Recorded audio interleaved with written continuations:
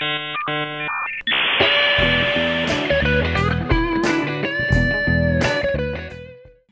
and welcome to the latest episode of Infoversity, coming to you from Syracuse University's School of Information Studies.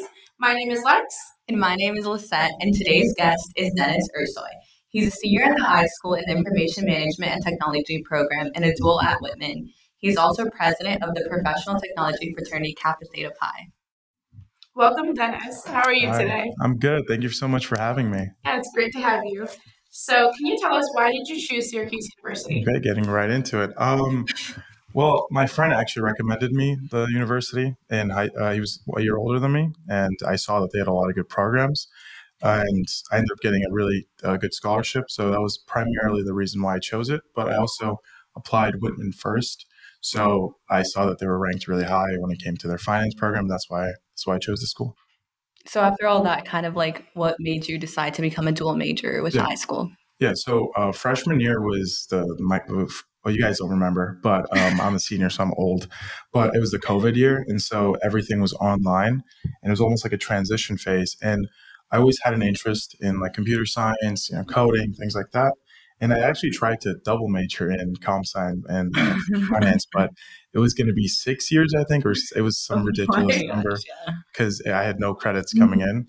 And so I saw that there was a dual program, and after reading about it, it was just like basically everything I wanted, just a technical aspect of it.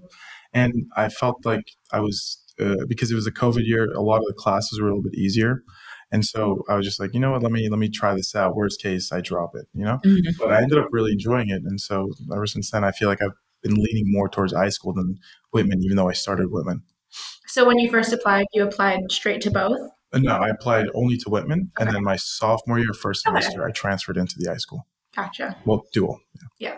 And so with that, what has your favorite class been while you during your time at Syracuse, and how has it kind of helped you? Yeah, unpopular opinion, but it's actually IST 256, the intro Python class. I've been always interested in coding, and I had like almost zero experience. And so this was a class where I could actually learn about it. And, Mike Fudge's was an interesting way to teach it, but I honestly learned a lot. I like the labs. It's almost like a game where it's like once you finish the lab, you feel like rewarded because you actually finished it. It's fun. Just like going off that, has there been a professor at the iSchool you feel has like made an impact on you? Like teaching wise, I think Cheryl was really good. I liked the way her class was structured. It was more so, it wasn't too in depth about the lecture. Like she would go over it, but if you had any questions, it was like the most in-depth answer, and it was like amazing how she would just describe a single question and you would understand the entire lecture off that one question. But just teacher-wise, I think Perlo was really good. She had 2 classes with him. I had presentations with him, 344, and I had Spring Break in Silicon Valley. He's such an understanding professor. He always cares for you, always gives the best advice. So overall, probably would be him. That's really great. And so to switch gears a little bit, we did say that you are the president of Kappa Theta Pi. I am the president of Kappa Theta Pi. So what made you want to rush KTP? Yeah, so like I said, freshman year was COVID year. Didn't really get to make a lot of friends. I was kind of locked up in my dorm. Sophomore year, I transferred into the iSchool, and so I was taking my intro classes, and I had zero friends because it's obviously I'm coming in, I don't know anybody. And so I think I saw an email from, at the time it was Will Mahaney. He sent out an email saying, hey, if you're interested, you can come out. And I was just like, you know what, maybe I can get to meet some people, whatever it is. And even at like the first Rush event, I just really enjoyed everybody there. I feel like everybody was really nice and honestly like relatively cool people. And I really wanted that aspect of, I don't want to say community. I don't want to say family, but I just really wanted that aspect of community within the iSchool, and that's why I decided to rush. That's great. So after rushing, kind of like what led you to want to be more involved, and then now you're president. So kind of like how did you get there? So like I said, I didn't really have a lot of friends in the iSchool, so I went to any event that I could because I just wanted to get to know people. Yeah. I wanted to. It also just after some time, I made a lot. Like most of my close friends are in KTP now. And so I enjoyed spending time with them. So if you have a bunch of your friends doing things together, you're obviously going to want to go. But on the president aspect of it, I feel like I owe a lot to the organization, and so it was kind of my way to repay that. I think that it led me to a lot of my close friendships. It led me to a lot of different like skills that I learned over my time at Syracuse. And so, what better way to give back than to lead it, if that makes sense, and to make sure that it goes and make sure that the legacy lives on. Mm-hmm. That's really great. And so, other than like the people that you've met within the org, what are some other things that you've really taken away from the org? Like, what are some really good experiences or things that you think you'll take on with you in your future? So, there's a lot of the professional aspect that I liked. So, embarrassing, but I actually didn't really have a good resume until like second semester junior year, and it was a lot of just sending my resume out to people, and I probably sent it out to maybe 5 to 10 members, and each one of them had their own thing to say about change this, change this, change this, and I think getting that collective agreement with your peers about what you should and shouldn't add, I think that really helped me. Also, I really like the community service aspect of it. We do a lot of fun stuff. Like helping hounds is really fun. We do autothon. That's fun. 12 hours of dancing or 10 hours, whatever it is. But overall, I think it just gives me something to do on campus rather than just sit at home. It makes me want to go out, do things with people. It's fun. Yeah.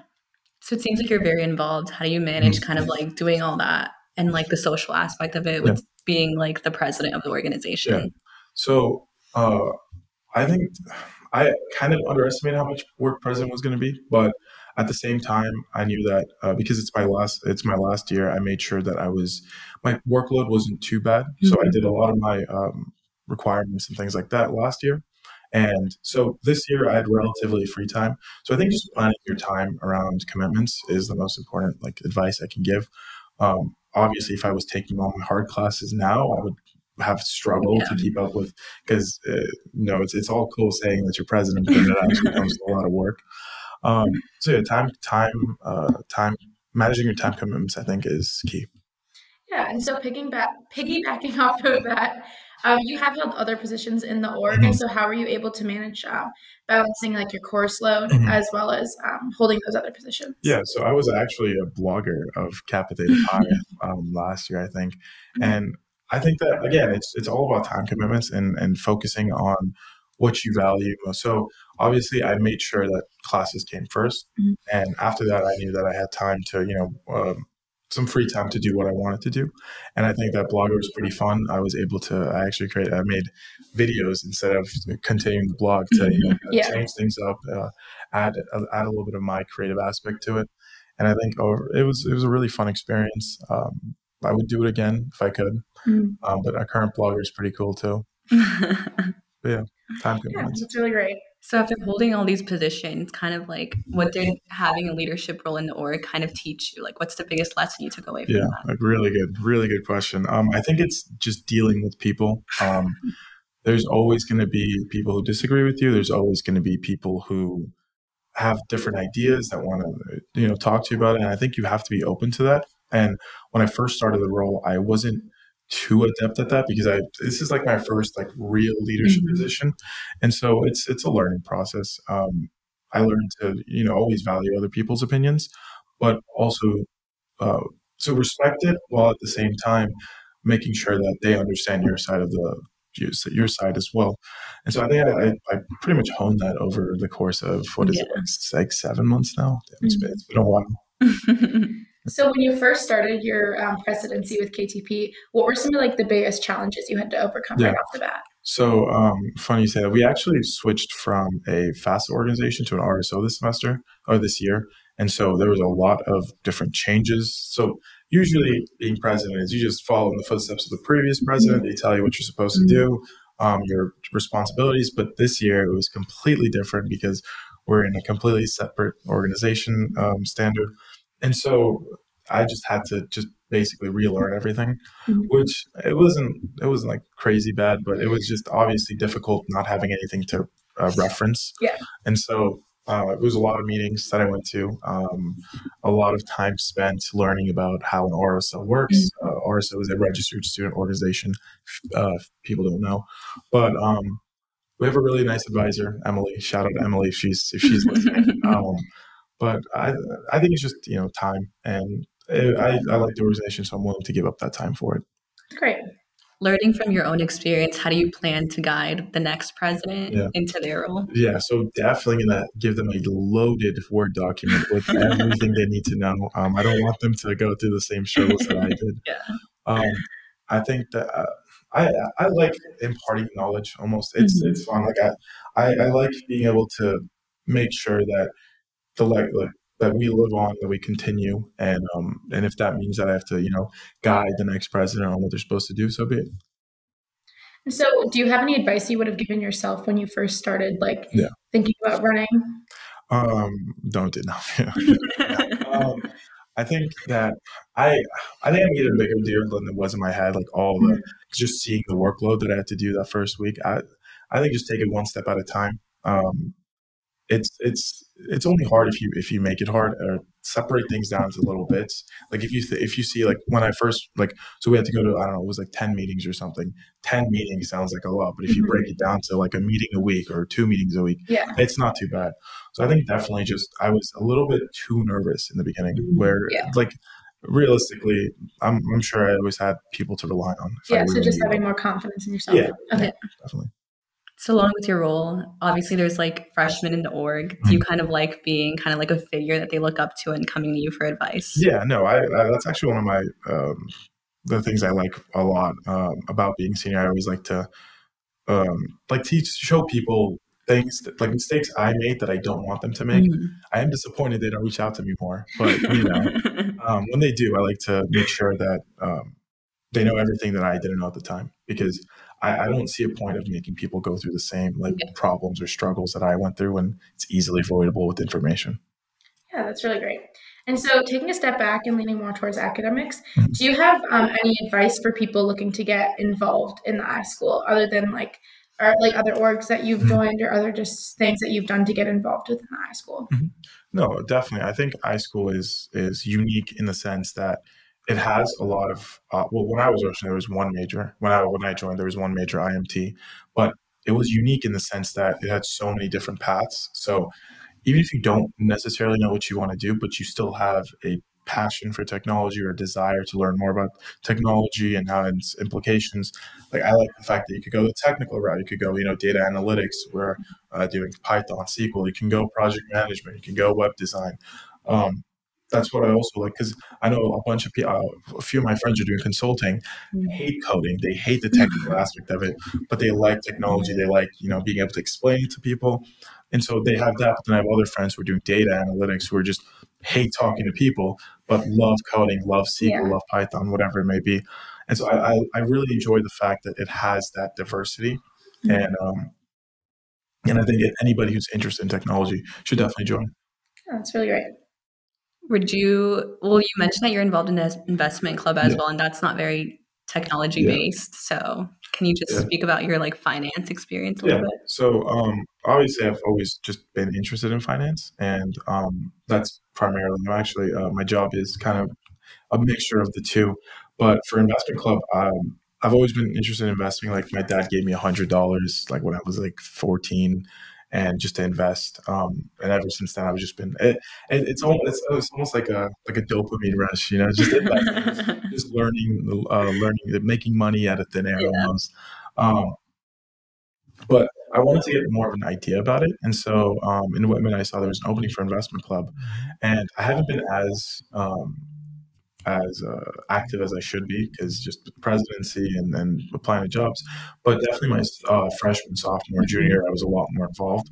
I like the aspect. I like having a group of people. It's less of a club and more like a class, if that makes sense. People the president will gives a lecture about different types of investment strategies. Like we had.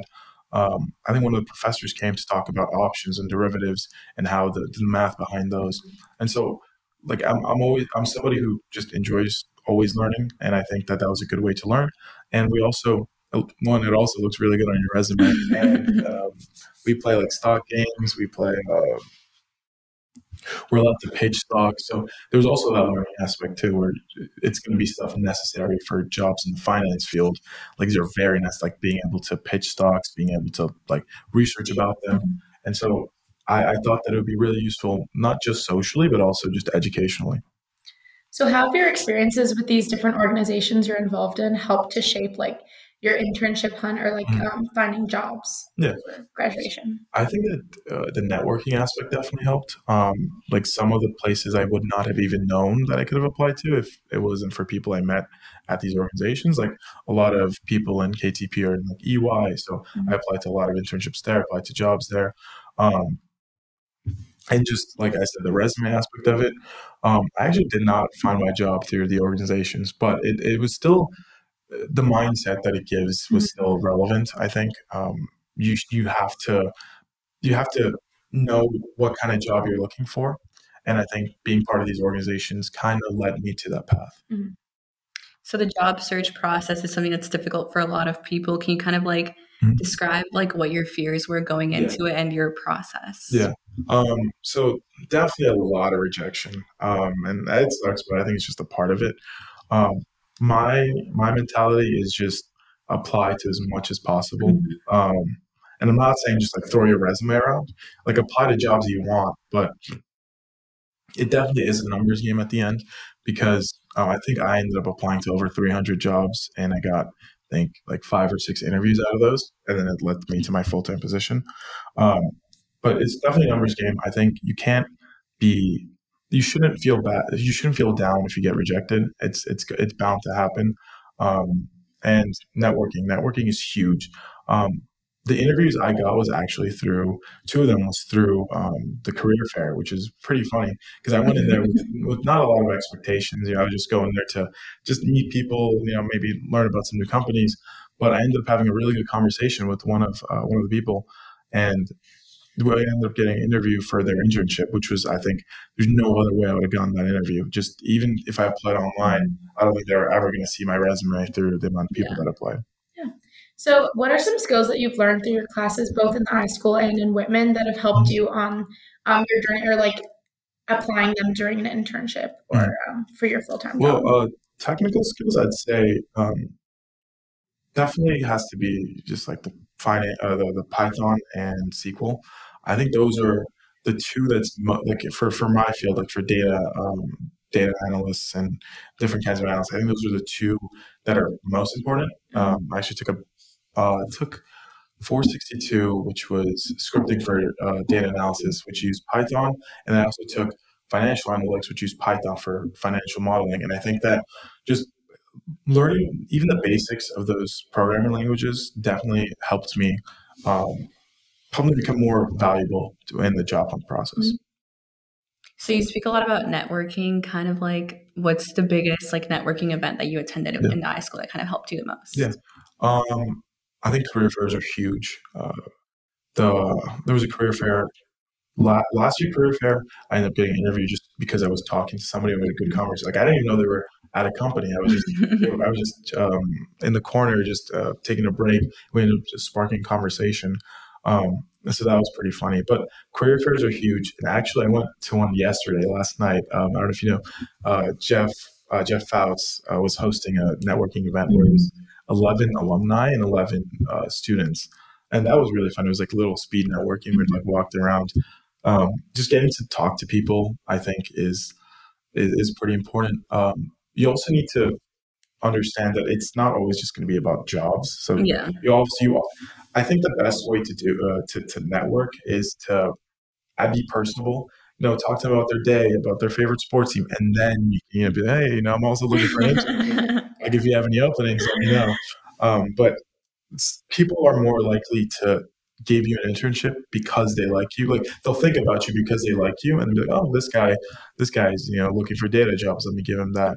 So I think just work on being more personable and just go to as many events as you can, and don't miss the career fair. Don't miss the career fair. Yeah. So with that, all the people that you've like made these connections with through just the university in general, is there any like specific people that really stand out to you that have really like kind of made your time at the university? I think for the career advisors are really good. Not just iSchool, I went to Whitman Career Advisor as well. I got my first interview which was, I think, beginning of first semester, and I had no clue what to do. And so I went to career services, and they gave me a rundown about what I should expect, gave me access to some like services that I should use and things like that. And I think that really helped ease some of the nerves. As you can tell, I'm a little bit of a nervous person, but it eased some of the nerves, made me more confident in actually going to it. I think career services was really good. What else? I don't know. I think I sent Jeff out my resume. He gave me a decent, about what I should do, what I shouldn't do. Yeah, overall, just career services helped a lot. Yeah, that's great. You mentioned kind of going on immersion trips, and you went on spring break in Silicon Valley. Can you kind of explain kind of like what that's like and why people should kind of take advantage of those opportunities? Yeah.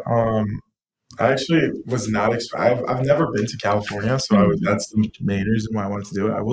I didn't really know what to expect, but seeing the companies list, like we went to Google, we went to a bunch of banks, we went to it's the HP's company, Aruba. We went to Aruba. Yeah. Those are like, it's really interesting just being able to see the actual like workplaces, because I know like I feel like college is I don't want to say closed off environment, but it's sort of like a dome where you're not really, you don't see what the real world applications are like.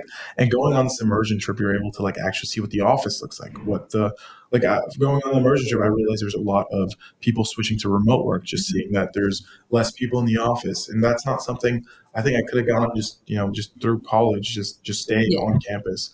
And if you have the opportunity, I would definitely go on as many immersion trips as you can. Yeah. And so as well as trips, have you had like any like internships that have really like formed your experience and like helped you on your journey for finding like your full-time position that you have after graduation? Yeah. I wouldn't say internships necessarily, but I've always, like last summer I worked along with my dad at our grocery store, and I did a lot of like the technology based stuff. And so I realized that is something I really enjoyed doing. It was a lot of like data analytics. We ended up finding like the revenues costs. So I found that I really enjoyed the finance and technology aspect of it, like the middle ground of it. I think that internships are valuable in the sense that it tells you what something you like or don't like. And so if you have the opportunity, do as many as you can, just so you can really hone in on what you like. Because in your mind, it might sound nice. It might sound like, oh, I want to do this. But then when you actually get to doing it, you're like, okay, maybe not. Maybe this was not meant for me. So, I think just do as many as you can. So just like you're someone that obviously likes both the finance and the technology field, kind of how did you kind of like narrow that down when looking for a job? Were you looking for more technical roles or more financial roles? I cast a pretty wide net. Some of my jobs are purely just financial analysts, where it's only Whitman. Some of them are data analysts, which is only iSchool, and somewhere in between. Like the one I have right now is an analyst in the finance department. And I think the fact that I had that Whitman background is what got me through to the next stage of the interview, to the first stage of the interview. And so I was just testing to see what I like, what I don't like. In the end, I think I really like the job that I got right now, because it's a cohesion of both, and I couldn't ask for something better than that. Yeah, that's really great. And so, looking at like this job that you have, are there anything that you plan to like take from this job and kind of put that towards like your future with all the changes in like technology and obviously like how those are going to change the financial settings as well? Do you think there's any like path that you want to take with this job? Yeah. So the job I have it's a 2-year rotational program, and I applied to a lot of rotational programs just because I'm still not 100% sure what I want to do, and I like the aspect of being able to go around all the different departments and seeing what you like, and so I think that's a huge thing. Maybe I'm going to continue with the company, maybe not. I'm not sure yet, but I think getting that experience within all the different sectors is going to be something that's invaluable, because let's say I really enjoyed working in FP&A, financial planning and analysis, and maybe I'll continue through there. I can end up, saying, oh, I did, a 6 month rotation in this department, and then use that experience to, find a job later on at a different company that focuses primarily on that. For like the data analysis side of it, I can focus on that. So I think definitely right now, so I'm not too sure what I want to do, but hopefully by the end of the rotations, I will. And I'm going to carry that on with me. Yeah. So entering the workforce is kind of like nerve-wracking for a lot of people. How do you feel about it, and how are you like getting prepared for it? Yeah. So my job's actually in a different state. It's in Maryland, and I'm from Queens, New York City originally. So it's a big change. I don't know anybody in Maryland. It should be interesting. But I think you just have to welcome change. Like it's going to happen. I think it's best to get out of your comfort zone and be able to meet new people, because if you stay in the same area, you're never going to expand your network. You're never going to get to meet new people. And so who knows, maybe I'll really like Maryland and I'll want to stay there. But we'll see. I think that's the main thing that I was a little bit nervous about, just moving to a different state. But I think I'm just gonna you have to look at it not in a nervous sense, but in an excitement sense. Just be like, it's a new place, you can get to meet new people, it's gonna be fun. Yeah. And so it's really great that you've been able to get like a job before you've graduated. Do you have any advice for students who like upcoming seniors or students who are looking to still apply for full-time jobs? I think the only advice is there's going to be a company out there for you. You just have to keep going. Like you don't, like my roommate still doesn't have a job, and it's like really late into the year, so we kind of lost hope. But yesterday, you got an interview with EY. So there's always you can't give up hope. If you believe that you're somebody who is adept and is able to make sure that put value into a company, I think you're gonna get a job eventually. And worst case, you take a gap year or you work something else, and then you go back into it, get some certifications. So there's plenty of options you can go. The only thing I think you shouldn't do is lose hope. I think there's always going to be a job out there. So graduation is just getting closer. Don't remind me, please. How's kind of like the end of the semester looking like for you, and kind of like what plans do you have in store? So I'm actually not, my course load is pretty light right now because I took all the classes I needed to. And so a lot of what I'm doing, so this semester actually I got a job at the Veterans Center. So I'm doing that, I think 12 to 15 hours a week, which is pretty fun, which I actually got through networking, by the way. Hello, Kappa Theta Pi brother Jordan. But I do that a lot. Then I go home, I end up just hanging out with my roommates. I think I kind of plan my schedule around having a lighter workload my last semester, so I can just hang back, relax a little bit, enjoy like the last couple weeks I have, or last couple months I have in college. Yeah, I'm not really excited to graduate. I'm gonna miss this place. And so, as you're ending like the kind of final few weeks of the semester, your last spring break and stuff, what advice do you have for yourself looking back on like the time that you've had here? Like, what advice would you give to yourself as a freshman? I just wish I was more confident and less nervous. Freshman year, maybe it might have been COVID too. I was not social at all, and I think I wasted a lot of time by just sitting in my room. If I could go back, I would definitely be a lot more social, talk to a lot more people, make those connections, and also apply to a lot more internships. I think that I thought I was kind of laid back freshman and sophomore year, where I was just like, oh, it's freshman, so I'm fine. But I know plenty of people who are doing internships right now as freshmen, as sophomores, applying to different programs. Like my brother's a freshman right now, and I'm trying to, be like, hey, you should apply to this.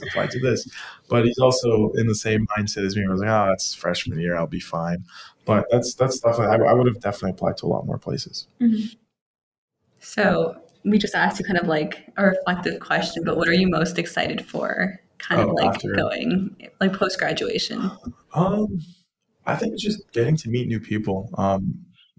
Meeting now it's actually pretty funny, because now it's completely changed, where freshman year I didn't want to meet anybody, but now I really enjoy meeting new people, talking to them about what they do, and meeting professionals and seeing like I like the whole mentor mentee aspect too. I like being a mentor, but I also like being a mentee. I like learning about new things, and I think I can get that at the different companies I work at and different places I go, and just getting that social aspect. I'm kind of excited for, and also like adulting is not as bad as it sounds. Like you go to work, you go home. There's no homework. That's it. You can just relax. You just just chill.